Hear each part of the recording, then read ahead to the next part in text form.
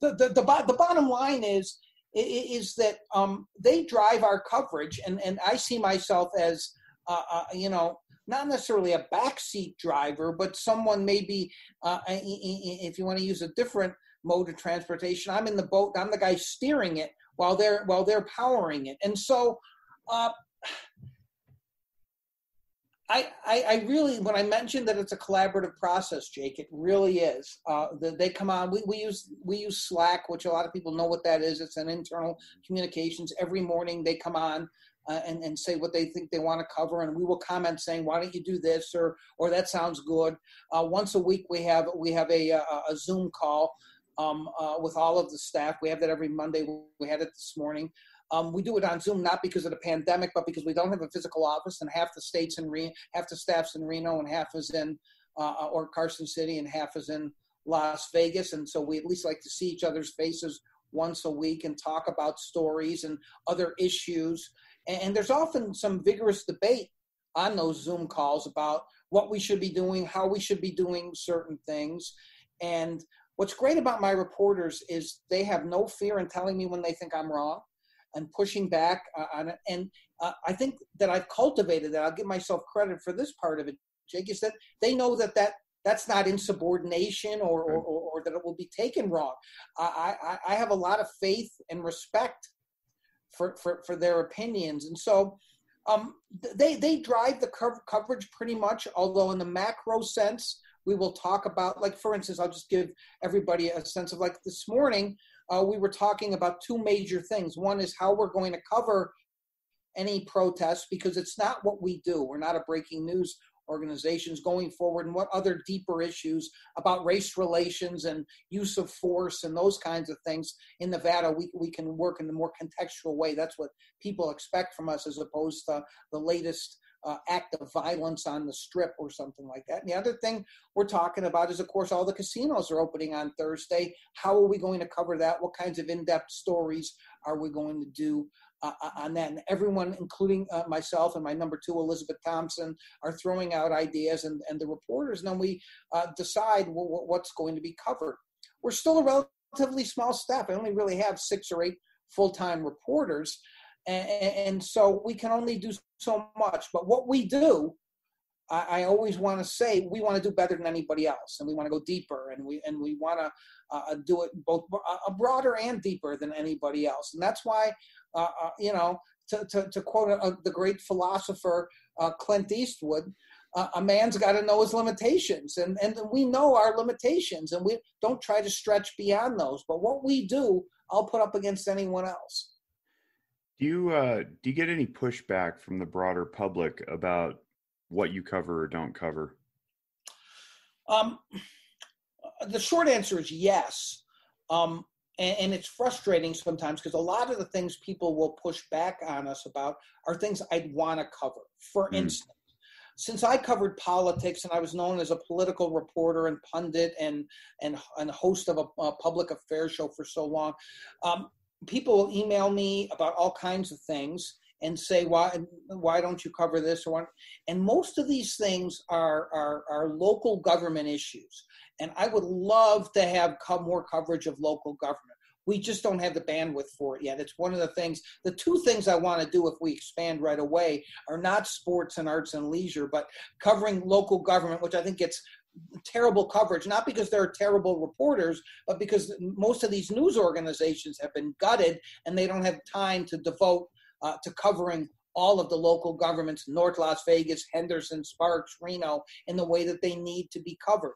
And so we don't do enough on that. We really don't. We have dabbled in it a little bit when there are bigger issues at play, like, for instance, marijuana licensing or controversial kinds of stories like that. We'll cover a Reno City Council meeting, but we generally haven't. Carolyn Goodman goes on national television and says all kinds of idiotic stuff. We are going to cover that because it's about a greater issue than just the zoning agenda. So most of the stuff that I get frustrated about that people want us to cover and we don't get to is local government kinds of things, Jake. And I want to cover it. We will cover it eventually if the plan goes as I hope it does. But and this was the year we were going to get sustainable and start doing the expansion. And then the pandemic hit, and I was lucky to keep the thing alive. And knock on whatever's in front of me here, I've managed to do that. It's become a survivability year as opposed to an expansion sustainability year.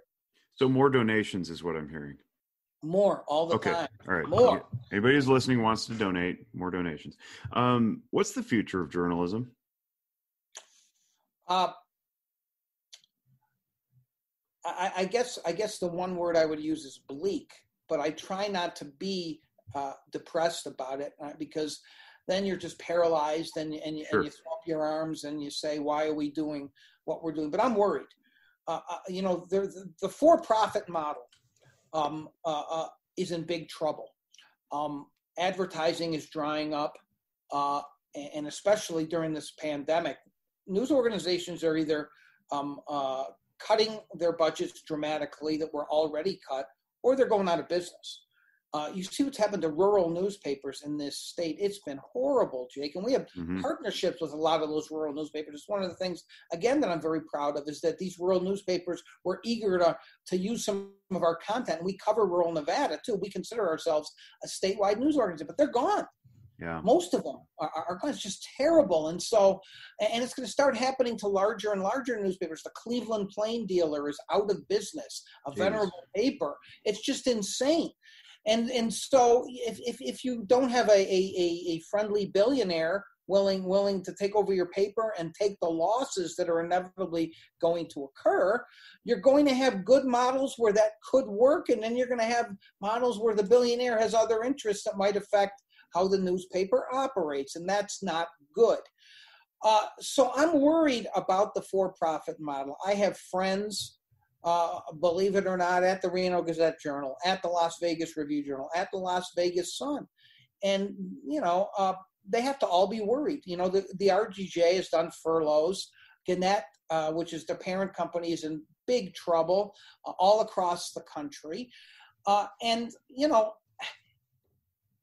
It's not as if I want to have a monopoly in Nevada and have the Indy be the only news outlet. That's not good for Nevadans, as good a job as we do. There's a lot more stuff to cover, and I want a robust marketplace of journalism organizations. But that marketplace has become constricted. It's much more difficult to have a thriving news organization now. Digital ads do not produce the kind of revenue that a lot of people thought they were going to produce. But I got to tell you, I don't want to use the word desperation, but one of the things I tried during this pandemic was we thought about doing Google ads for a while to get some revenue, even though I said that one of the things I was proud of is that we don't take advertising, not for ethical reasons, but just the site is so clean. People love that the site is so clean. There's no pop-up ads, no pop-up videos, none of that stuff you get on a lot of sites. But we decided to try Google ads. And they bothered me and the staff so much after a few weeks, we just said, forget it. It wasn't making that much money either, although any new revenue stream for a nonprofit organization is helpful. But it diminished what we were doing, and so I got rid of it. But you see all these news organizations doing all kinds of stuff now that I don't think they would have done in better times. Taking what you earlier described, which are known as advertorials, which are, unless you look and see the small print that says paid advertisement, they look like news stories. And there are newspapers, including newspapers in this state, who have decided that they have to do that to remain in business. I understand the pressures. I'm not going to criticize them for doing that, but I'll never do that. It's never worth that. Why did that happen to the long-standing news institutions? Because in my head, and I don't want to push you wonder, and it's not binary, but it seems to be either people who need to advertise, your random business that's selling whatever they're selling, is finding it more effective to go onto Facebook and Instagram to generate business, or is it just people aren't interested in news anymore and they're getting their stuff from whoever's typing about his meal review in his bedroom? Combination probably, but I mean, it is a combination of things, but you hit on it. And I guess I'd use the example of my son, who is 24 years old, and who I don't know if he's ever read the Indy. That's the kind of kid he is. But he'll call me once in a while and say, "This is terrible, this story," or "This, I just read about this. Did you know about this?" And I say, "Where did you read that?" And he will always give the same answer: Facebook. And so people are, especially younger people, are tuning out of the so-called mainstream media and getting their news in other ways. And it's changed the news business. Now, I don't know enough about this to present myself as an authority, but advertising revenue for newspapers is not what it once was. And if you don't have ad revenue and you're a for-profit newspaper, you can't stay in business. You cannot do it, which is why I said, unless you have a benevolent or not so benevolent billionaire who can take the losses, you can't stay in business forever. So maybe the future of journalism is like, I mean, it's funded by the federal government, but it's like public television or public radio, where it's like you just do your telethons and people who want it support it. Then the people who need it pay for it, and everybody else just falls away and gets either incomplete information or disinformation or brief headlines with 2 paragraphs of content. And maybe that is it, which in my estimation is bleak, because then you're getting not the full picture, which is sad. And people are just getting, their opinions based on headlines from Facebook rather than in-depth commentary. And I don't know, maybe that's where it goes. But either way, I would love to see more of these organizations like yours pop up. Are you seeing it, by the way? I want to be mindful of time. I want to wrap up and respect your time, but yeah, I mean, listen, this is an important question, Jake. I went to we're members of a couple of nonprofit news organizations, and I've gone to a couple of conferences, and these numbers may be slightly off, but they're close. A couple of years ago, I went to one, and they're the biggest one, and there were about 80 nonprofit news organizations represented. Last year when I went, I believe the number was 220. So they are proliferating. Most of them are small. Most of them are not Texas Tribune size or even Nevada Independent size, but they're small. A great story is that the political reporter for the Review Journal through the 2016 cycle, or maybe it was, God, time's so elastic now, 2018 cycle, came to me one day. She was working for the RJ, and she said, "I love what you're doing at the Independent. I think it's the future. I want to go back to my hometown of San Jose, and I want to do this. I want to do what you're doing, and I want you to help me and give me some advice. And if you would, because you've been so successful here in Nevada, if we get this done, I want you to come speak at our kickoff." Well, sure enough, she did it. She and her husband left Nevada, moved to San Jose, started up something called the San Jose Spotlight. I did go up there and speak, and they're still in business. I think they're a year and a half old now or so. That's something awesome. like that. But it's really difficult to do. But they are making an impact, best I can tell. I don't follow them super closely, but I try to keep up with what she and her husband are doing, and we email back and forth. And so I do think they're going to keep sprouting, but the product has to be able to sell, right?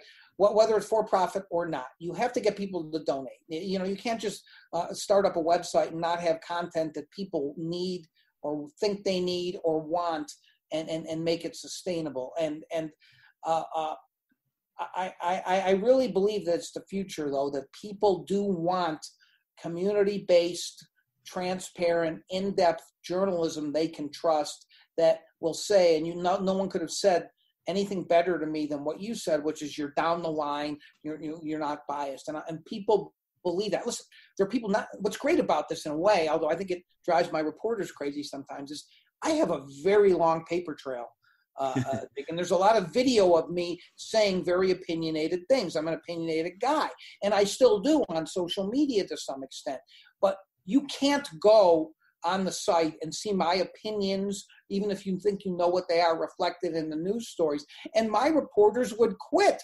anybody who knows them, if I ever said, you've got to report, you got to do this story. And I laugh sometimes at my reporters when they do stories that are one of our major donors might not like. We don't know. As I said, I've never gotten a phone call. my reporters will joke with me, sorry, Jon, you're going to have to step up the fundraising efforts after this story. And we joke about it because